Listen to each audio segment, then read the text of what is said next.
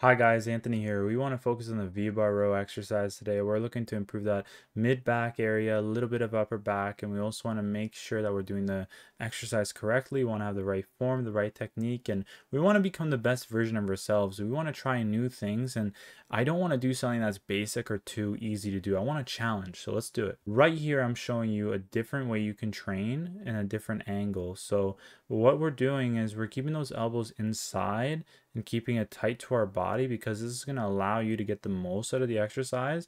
You see that I'm not using a lot of momentum or I'm not swinging. I'm keeping it very consistent throughout the whole exercise.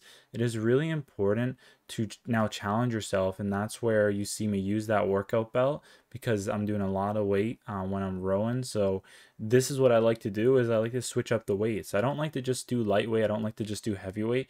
It's just too much for your body, right? So it's very important to usually do more lighter, moderate weight, and then occasionally, use that heavier weight, especially for if you're trying to lose weight. I think it's important to still keep that high volume inside. So now you can see that I'm switching up the tempo. That's another thing. When we do a slower tempo, which is a slower pace, in an exercise that's going to bring more from your muscles, and you guys might find with this exercise that it actually makes your arms a lot more tired, especially the biceps.